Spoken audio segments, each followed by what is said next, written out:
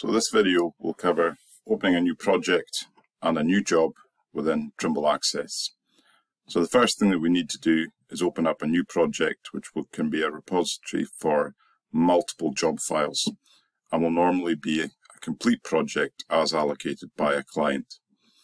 So from the main menu, we go into New and we name the project, which will normally be a specific location and job name.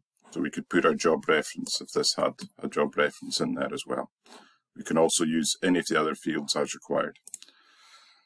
We create the project. As soon as we've created the project, we're immediately invited to open a new job within the project. However, if I've only opened up a new project, then we can always just go back into the new project and we can hit New to open a new job.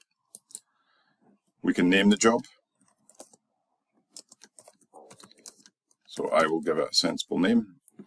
And we generally will always have templates set up. And generally there's always two that are being used in the UK. I choose scale factor 1 if I'm using a total station normally. And if I'm using GNSS, then I'm choosing Ordnance Survey. And we can specify that these templates can have all different settings saved to them.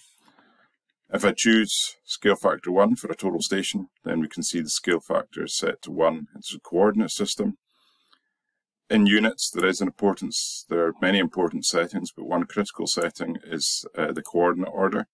And if we're reading in CSV files, then it's important that this coordinate order matches the coordinate order within the CSV file. We can also allocate a feature library. So if we wanted to use a feature library, then we can select it here and select our feature library. Under the field Additional Settings, if we click here, there's some useful features in here. So one of the most useful is we can assign point names to be used within job files. So if we have multiple field crews on site, we can set a minimum and maximum point name for each field crew to make sure that they're not overlapping in their point names. The other thing that we can set here is we can set the next point names that will be used in this project. So that can be stipulated from the last used job, or we can take it from the template, and then we can say that the next points, standard measure points, will start from X, the next observed control points will start from Y, and so on.